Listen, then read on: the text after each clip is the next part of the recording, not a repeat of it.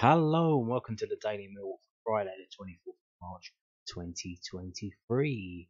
In today's Millwall news, we're going to start off with a couple of decent stories from the paper boys. They've really had to dig deep and come up with something to publish today, and here we go. We're going to start off with southernnews.co.uk. So we've got two opinion pieces, one from the Southern News, one from the South London Press. We're going to start off with this one. It's talking about the running, the games left, and having a look at it. So the Lions are being chased in the battle for the top six rather than trying to catch above them in the table. Millwall are in the do or die part of their season, where any slip up will be fatal in their bid to secure a top six finish. Asked by News Attorney earlier this month, manager Gary Rowett revealed that he considers the running to start in the final 10 games of the season, but that the Lions' clash with West Brom will really mark the beginning of the deciding period of their campaign. It is undoubtedly an intimidating prospect following their 1-0 defeat at home to Huddersfield Town. The advantage on Norwich City in 7th place stands at just 3 points, but the positive is that their last 8 games are much easier than their promotion rivals. Granted, the start is tough. A trip to the Hawthorns is always testing, especially since the baggy sacked Steve Bruce and brought in a much more capable manager in Carlos Corberán. Former Millwall talisman Jed Wallace will also be out to haunt his former team, knowing that their playoff fate is in their own hands, given the fact that they have a game in hand. A home tie clash with Luton Town is much harder. The Hatters were unlucky to drop points in the reverse fixture at Kenilworth Road despite equalising late on through Luke Berry's long-range strike, but they boast the second best away record in the division and will be confident of extending the Lions' disappointing run at the Den, which has seen them win just 2 home games since January 1st. Their 5 matches after that are comparatively easy though. Hull City, Preston North End and Birmingham City have little to nothing to play for, meaning that they will likely take a more attack-minded approach that will suit Millwall. The struggle comes when they play against teams that soak up position and sit deep, much like Huddersfield did last weekend. As a result, trips to Wigan and Fleck and Blackpool will probably be much harder as both sides are still fighting for their lives. Aha, well more on that.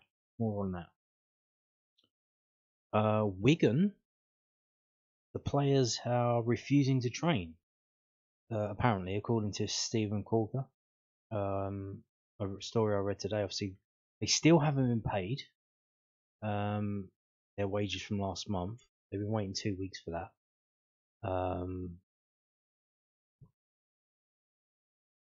And the players have agreed not to go to the training ground. So I assume they're all training at home, or they're going somewhere else. Training individually or training a team, I don't know, but all we know, I've read the line that they're not going to the training ground.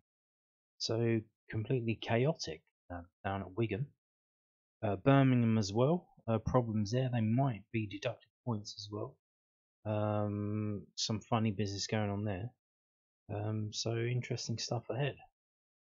Manager Gary Rowett may be hoping that the Latics relegation has been confirmed by the time they travel to the DW Stadium, which is a definite possibility given their 3-point deduction for failing to pay their players. However, Blackpool will certainly hope to take their fight for survival to the final day and may feel confident of grinding out a result on home soil. So Blackpool is our second, penultimate game, a game before the last game of the season. So it could be the possibility that Blackpool might be relegated by the time we come to play them as well. Blackburn at home on the final day has the potential to be the biggest game of the season, depending on where the two sides are at that point. If there is something on the line for one or both of the teams, it could feel as big as a playoff final. Overall, there are huge positives to take despite dropping points at home to Neil Warnock's men. The advantage heading into the final 6 games means that Millwall have the fate in our own hands, and their favourable running makes them one of the favourites to secure a playoff place. However, this will be a significant test of the Lions' mental strength. The first time Millwall are the ones being chased, rather than chasing the teams above them, that dynamic could end up being a struggle for them. As Rowett said, the expectation is now on them. They are no longer underdogs to achieve their goal, and will be tipped to contest the playoffs in May. Anything short of that will likely to be considered a failure. Indeed, I mean, we've been there or thereabouts, and it does feel that this season is we've gone a step above and beyond. And if we do end up missing out on the playoffs, it's gonna be a shocker, isn't it? Not that we feel entitled to it, but you you think where we were and where we got up to, that we should be in it really. But there you go. So that's from Southern News today. Obviously, trying to come up with a story when there's not really much Millwall stuff going on. And here we go. This is the effort from the South London Press and London News Online.co.uk. Millwall old boy Jed Wallace, a strong player of the year, contender for West Brom as wingers Hawthorn's move assessed. So obviously doing a Jed Wallace preview piece a week early ahead of the game on Saturday the 1st of April. Jed Wallace has plenty of motivation to deliver at the Hawthorns next weekend with the West Bromwich Albion attacker, knowing that a win over his former club will spark another twist in the Championship playoff chase. The 28-year-old winger has started all 37 of the Baggies League matches this season, scoring 5 goals and collecting 8 assists. Wallace rejected a new deal with Millwall in the summer to quit on a transfer. He queued up John Swift to score at the Den in October, and his decision to gleefully celebrate in front of the Coldblow Lane end sparked fury from the home support. Millwall hit back to equalise through Callum Stiles with a Tyler Burry's 90th minute winner, not long after Albion's centre-back Kyle Bartley saw red. West Brom are 5 points behind the South London club but have a match in hand. Wallace is set to be pivotal to their prospects of extending their campaign beyond 46 matches and keeping alive a Premier League return. Lewis Cox, who covers the Baggies for Express and Star, told the South London Press, Jed is a very strong contender for their player of the season. Millwall fans will know about the consistency he has to his performances and his energy levels. They made him a huge hit in what has been an up and down season for the club. When Albion played at Millwall, they were without a manager in the relegation zone. Carlos Corberán came in and the team did slip to the very bottom of the pile, but since been on an incredible run, which takes us to where we are now. The next game becomes a bit of a playoff shoot, 8th against 6. Jed's goal involvement numbers have been excellent. What he brings to every game in terms of workload, energy and commitment to the cause is very infectious. Fans started loving it very, very quickly. Despite how tired he might be, how many games he's played in this busy period, he never stops running and he's chasing lost causes. Wallace has netted once since mid-December in a 3-2 defeat on Watford on February the 20th.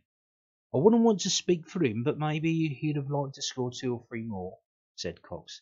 He was on 3 by mid-September. It's perhaps something to work on, but Albion are not big scorers. They've won a lot of games by a narrow scoreline and haven't got someone on 20 goals topping the charts.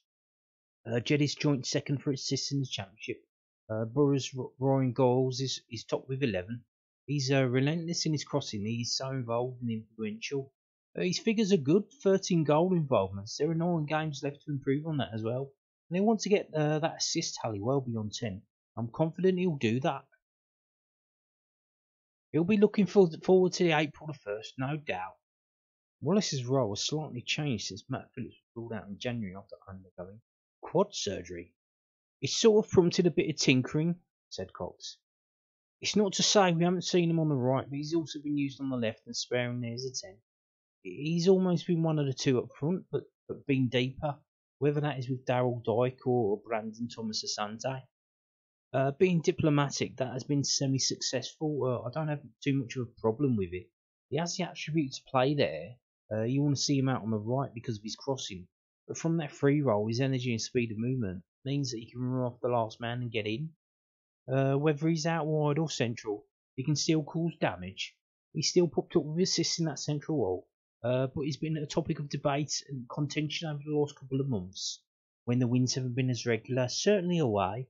Albion have got John Swift, who is about as natural number 10 as you can get. And there have been times when Wallace has been central and Swift has been on the left, and fans have thought, well, that's a bit odd.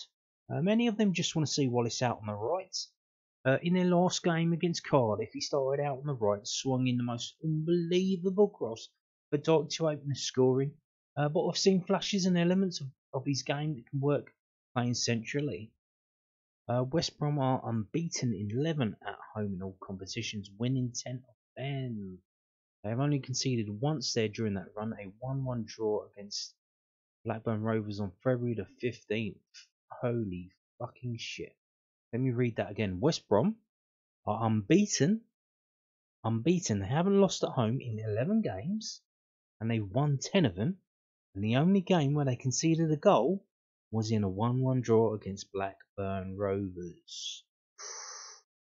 Oh. And Millwall had there off the back of a 1-0 home defeat to Huddersfield. That was a massive result for Albion and a bit of surprise, said Cox. Jed called this match massive in a radio interview, and I couldn't disagree with him. Albion cannot afford not to win that game. They've got 5 home games remaining and 3 rivals. You've got Millwall, Norwich and Sunderland. They have to make that home advantage count. So there you go. Holy shit. It does feel like a bit, like I said in the video the other day, a bit of foreshadowing. Fans were putting up on Twitter how Cresswell's got more goals than Jed Wallace. Well, did you look at the assists? Because he's doing that instead of scoring. Yeah, please, Millwall players, please don't let him win. Don't let him be the one that lets them win. Yeah, please do something about that. Now, moving on to this from millsc.co.uk. Mill host kit sponsors day at the Den. Indeed, so Mill Football Club hosted its kit sponsor day at the Den on Thursday the 23rd of March, aimed at allowing sponsors to enjoy the benefits of purchased kit sponsorship packages. Days for attendees watched the Lions train in FC16, for each receiving a bespoke frame, complete with signed shirt and a photograph of their sponsored player or member of staff.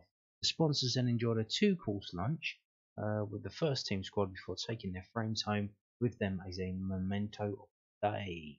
You can take a look at our gallery from Kit Sponsor Day 2022-23 below. And if you're interested in purchasing kit sponsorship for next season, although if you go on the store, they're still advertising the ones for this season. They're still advertising the one for Aidan Muller, who left the club in January. So interesting. And the one for Aidan Muller that I looked at, I saw he was on there. I was like, oh, they still selling that? 600 quid. 600 quid, which is the price of 2 season tickets, or there or thereabouts. So there you go. So there's the players on the pitch training, and then we've got the players at the dinner afterwards.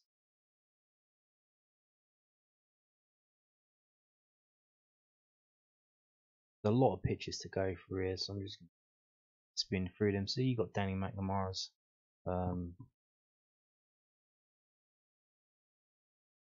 giving his home sponsor to Stuart Allen, Lee Evans sponsoring Danny Mac's away kit, Danny Trappett sponsoring the training kit, Nicky Sullivan sponsoring Murray Wallace's away kit, Pat Maslin, Murray Wallace's training kit, Catherine Gale sponsoring Hutch's home kit, Mark Moran sponsoring Hutch's away kit, and Pat Maslin sponsoring Hutch's third kit. Again, Pat Maslin sponsoring Cooper's home kit. Kevin Toomey, you may recognise the gentleman there on the right from Lions TV, sponsoring Cooper's third kit. The Warehouse Cafe, which he's featured in the Lions TV as well. I think they put ads on that. And they've also spent some money sponsoring Coops' training kit, so there you go. James Burns there with Evans's home kit, and Burke's away kit. Got Dave Ward there with Billy Mitchell's home kit, Ellen Webster with Billy Mitchell's away kit, Billy Mitchell's third kit, Ben Cotton, John Rankin sponsoring Billy Mitchell's training kit. You got Pat Maslin again sponsoring Fleming's home kit. Joe Serafa. You may recognise him from that Millwall podcast. The geezer on the left, sponsoring Fleming's away kit. Grant Mason of Mason Scaffolding, who are the shirt sponsors on the back of the shirt, sponsoring Fleming's third kit. David Quarterman, sponsoring Fleming's training kit. The Blue Anchor in Bermondsey, the Blue Anchor pub in Bermondsey, sponsoring Scott Malone's home kit. Barry Breadmore, sponsoring Tyler Burry's home kit. Wayne Millwall, sponsoring Tyler Burry's third kit. And again, Wayne Millwall sponsoring Tyler Burry's away kit. Craig Bow sponsoring Callum Styles' home kit. 5 Bells in New Cross sponsoring Ryan Leonard's home kit. And I mentioned they raffled this off, so I assume that's the raffle winner there. They did raffle this off, so I told you about that in a video last month. Graham Hopperton, Leonard's away kit. Grant Mason again with Watmore's home kit. Ben Cotton with Watmore's away kit. Chris Chapman with Watmore's third kit. Tom Gow with Mason Bennett's home kit. Lee Evans with Mason Bennett's away kit. James Burns again with Mason Bennett's third kit. Stuart Allen with Vogelsammer's home kit. And then Stuart Allen again with Adoma and Mac's home kit. David Driver with Vogelsammer's away kit. William Toomey, Connell Truman's goalkeeping kit. Stuart Allen with Biakovsky. James Burns again, Biakovsky. Nick Toomey with George Honeyman's home kit. Grant Mason again with George Honeyman's away kit. George Honeyman's third kit. Darren Monday.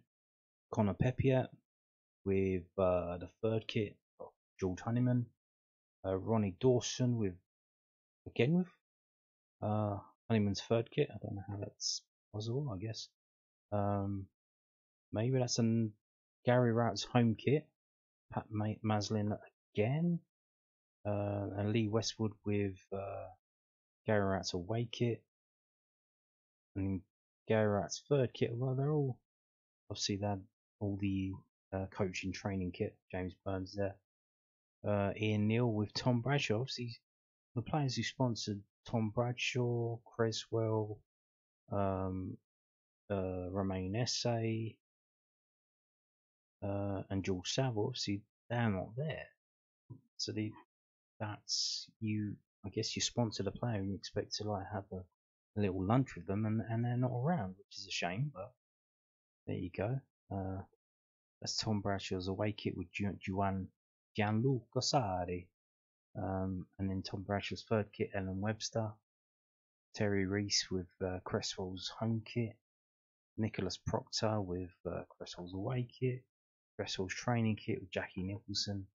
Yvonne Main with Saville's home kit. And Gary Rowett's handing all these out for players that aren't there. Saville's away kit, Glenn Brewer. The Queen Vic pub, so it's good to see the local businesses sponsoring the kits. We've had the Queen Vic, the Blue Anchor, and the 5 Bells sponsoring George Chappell's third kit. And then we got various other pictures here, all the people who attended.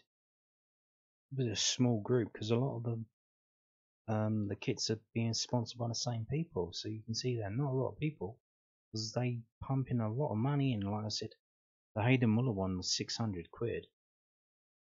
So there's a lot of money when you're doing that 3 or 4 times. It's quite insane. Pat Maslin there, putting the money in. Interesting stuff. So there you go. That was the sponsors day at the Den. That's it. We're back around to the beginning. So there you go. That was the sponsors day at the Den. Crazy stuff. Mill also put this up, non-league day. Tomorrow is non-league day, Saturday the 25th of March. Following its record-breaking event last season, non-league day reaches its 12th season on Saturday the 25th of March. Non-league day provides a platform for clubs to promote the importance of volunteer-led community football while giving fans across the country the chance to show support for their local non-league side. For the 9th time, Non-League Day has partnered with Prostate Cancer UK to encourage clubs and fans to raise funds to stop the disease which kills one man every 45 minutes. The non-league teams at home within the locality of the Den include Dulwich Hamlet, Craig Wanderers and Welling United. To search where you live, you can go to Non-League Day website, which is nonleagueday.co.uk/map. And you can look out for special events, reduced entry charges, and more. So they made this graphic. You got Dulwich Hamlet at home versus Oxford City, Cray Wanderers versus Horsham, and Welling United versus Bath City. So let's have a little look and see some of the fixtures that are around. This is from kentishfootball.co.uk. So you've got the smaller clubs playing today. You've got Charlton at home to Wickham. You've got Gillingham at home to Carlisle United. Gillingham basically Millwall reserves now. They got AOB there. They got Sean Williams is there. Neil Harris of course is there. There's probably others that I've not mentioned. You got Maidstone at home. Bromley away though. Bartford at home. Tunbridge Angels. Cray Wanderers, as mentioned before, they actually play at Bromley's ground, which is a pretty decent ground now. They built a nice new stand and a bar and all that. In the Isthmian League South East Division, you've got Seven Oaks Town at home, Faversham Town. Then you've got the Fishers League, but Fisher are playing away. But that's at Ashford United FC. You've got various clubs there. You do have Bermondsey Town at home, who play at Fisher FC's ground, St Paul's ground in Rotherhithe, and various other clubs there that I literally have no idea about. Tenenby, Guru Nanak, not a clue. Couldn't point to it on a map if you put a gun to my head. Haven't got a clue. All Stars with a Z. What's that about? No idea. But the Goldfingers versus AMG Ballers with a Z. No idea. Absolutely none. But these are all your games that are going on here in the Kentish area. On kentishfootball.co.uk. So there's your non-league day fixtures. But if you're going to go out, although the weather's been a bit shit, isn't it? So, moving on to this, also from millwallsc.co.uk. The tickets for the Hull City game on Bank Holiday Monday, Easter Monday, 10th of April, kick-off 3 p.m. in the Sky Bet Championship, and tickets go on sale to season ticket holders with 660 points from this Monday, 9:30 a.m. Then on Tuesday, it's 620 points. On Wednesday, it's 610 points. And then on the Thursday, it goes to members with 260 points. Then on the Friday, it goes to members with 180 points. And then you've got the whole weekend to buy that. And if there's still any left, they go on Monday the 3rd to members who have 170 or less. So anyone with a membership basically. Tickets are priced at 20 quid. Once tickets are sold out in the North Stand, tickets in the East Stand are priced at 24. So if you want a cheaper ticket, there's 819 tickets priced at 20 quid. So the first 819 people. Which I assume the North Stand is. I have no idea about Hull Stadium. I assume that the North Stand is on one of the ends. But I literally have no, because it's a cheaper ticket. And the tickets that are on the sides are usually more expensive. So, but then they're saying that you can't choose, it's just North Stand. So if you're a season ticket holder and you want to sit on the side and not on the end, with a better view, I assume, online, you might want to wait until 819 tickets have been sold. And then I'll start selling other tickets. But it doesn't say, oh, here we go. So we have an initial allocation of 1,630. So doing a quick math, that's basically what 800, basically with the same amount. 800 in the North Stand and then 800, a little over 819 in the other stand. So there you go. And they're not letting you pick and choose. It's literally all the North Stand tickets have to go first. So once you've sold 819, if you're the 820th ticket, then you pay £24, but you have it on the side. I imagine it's in the corner still. It won't be in the middle of the stand. But still, there you go. So there's your information there. There's coach travel, priced at 32 quid. So there you go. I have no idea about that. All the trains are on Bank Holiday Monday. I know that train strikes appear to be over, which is good because there was one planned for Saturday the 1st for the West Brom game, but that is done. Not happening. So that's back on the agenda now. Moving on to another cap for Romain Esse. England under 18s 0. Belgium under 18s 3. Yes. So we have Romain Esse. So the last game he started, but they changed the whole team. Basically a glorified kick out if you watch the video before. They changed the whole team on the 61st minute. They kept the goalkeeper in. That's the same thing as happened now. This is exactly what I said would happen. The players who were the subs for the last game now started this game. Then the players who started the last game are the subs for this game. So I wonder what they're going to do in the next game. Maybe it's going to be 45 minutes for each team. Don't know. They used a different goalkeeper, so they've got 3 goalkeepers. So I imagine the next goalkeeper who hasn't played yet will play in the last game, and then I assume they're going to do 45 minutes each way, or who knows? Maybe the club, the players and the bigger teams, or the players who are actually playing first team football, might get a rest. You don't know, but I assume it's going to be 45 minutes each way, just based on the what's happened so far. Just a random guess. So Belgium took the lead in the 17th minute for a free kick by Enoch Atta Agueyu. England under 18s had the chance to equalise for the penalty spot just before half-hour mark. Joe Bellingham's shot was blocked by the hand of a Belgian player. However, the spot kick by Captain Bellingham was saved by Mike Penders. 10 minutes later, Belgium doubled their advantage through Chems Dini Talbi. England goalkeeper Ben Cisse made a number of fine saves during the game, but he couldn't stop Belgium from going 3 goals up early in the second half through Malik Fofana. So, what's bring it up here is a bit jumbled up, so I'll highlight for you. Romain Esse wearing number 14 come on for Bellingham on the 60th minute, as well as all the other players. Everyone came on in the 60th minute.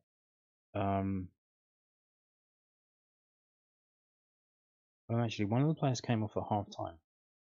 I guess that may have been through injury. Jemar Simpson Pussy for Allen, 45 minutes. So yeah. So what it means is that when Romain Esse has been on the pitch, England haven't conceded a goal, but they haven't scored either. So this, I assume that the players who started this game are